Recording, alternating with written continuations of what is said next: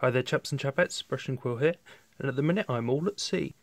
So I'm just going to talk to you briefly about a new project that I'm going to be starting on, which is another one that is inspired by literature. In this case, Hornblower. This is the young Hornblower, which is the omnibus of stories about him as a midshipman, all the way up to the point where he gets appointed to be captaincy.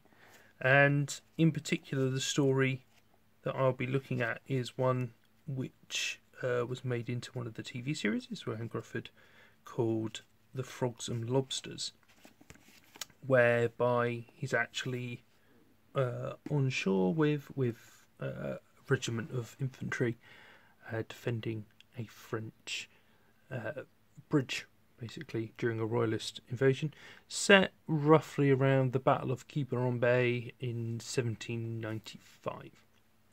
Now, I did make a start on my naval stuff a while back. I built this cannon here. This is all Steve Barber figures. There's a Marine sergeant there helping with the loading, and some sort of lieutenant or post captain there at the back. So that's lieutenant. That sort of was the start on it, but I've expanded since then. You saw the sailor I painted the other day, but he's needs to be rebased. He's a Perry miniature, and with him came some other sailors. This one's particularly mashed up there with his cutlass. Guy, can't get him in the camera. Guy firing pistol,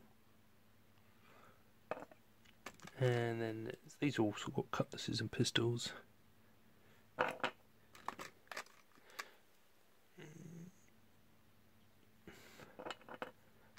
And then is this guy here? So there's those 5 sailors. They're going to be part of it. I'm going to get another 5 with muskets to use as the second half of that unit to make 10. And then I've recently just drop it on the floor. I've recently bought these 2 new packs. They're not new, but they're new to me. BH 99 and BH 100, and these are Marines. Let's just open them up.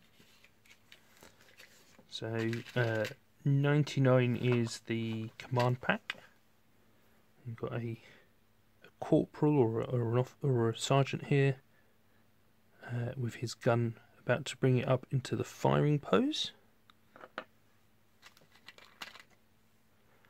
It's a captain, I think, with his sword out. And then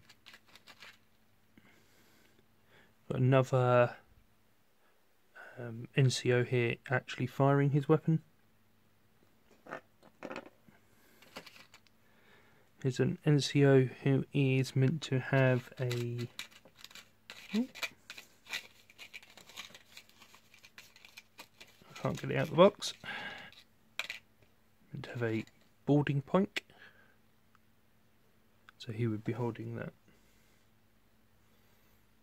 Although this is soft plastic, this pike, so I'm actually going to replace it with a hard, not soft plastic, soft metal.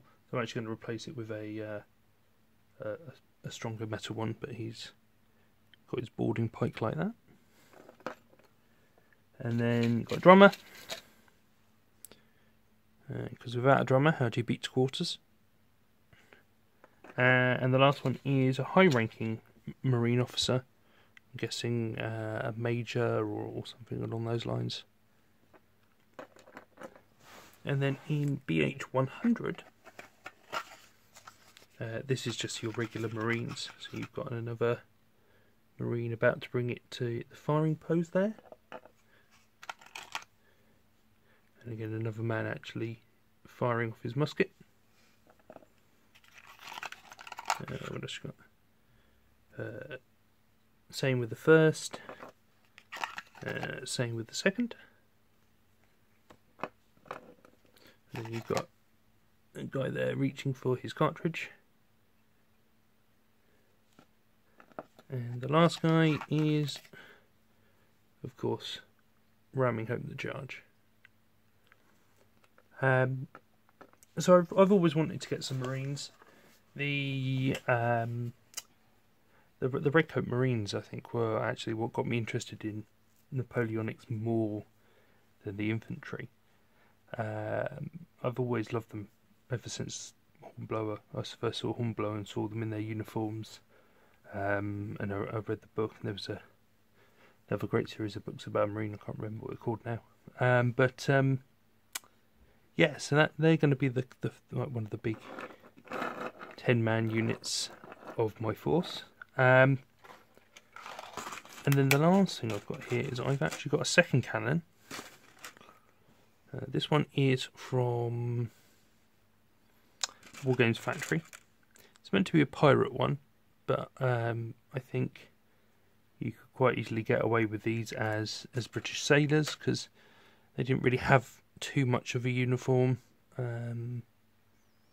So I think if I paint them up with a similar paint scheme to the actual cannons that I've got, then they'll come out looking fine for that. So I think that'll be fine. The box from Foundry comes with lots of little extra worms and rammers and stuff, which is great because I can use that to fix the awful one I put on this sergeant here. I'm also going to need to fix that sergeant's shoulder because he's got the wrong insignia. Now, one of the things I have to say is that it's set in 1795, but that doesn't mean I'm going to be overly accurate to that. I wanted Marines with the classic Marine round hat, whereas in 1795 they still would have been in tricorns, and they weren't even Royal Marines then; they were just Marines. So they still wore a white collar and cuffs opposed to the navy blue ones. But it's going to be a bit blurry, the timeline for that, and it's set on a fictional story anyway, so I think that's fine. But anyway, so that's the project that's coming up. You guys have a good one, and I'll see you over the horizon.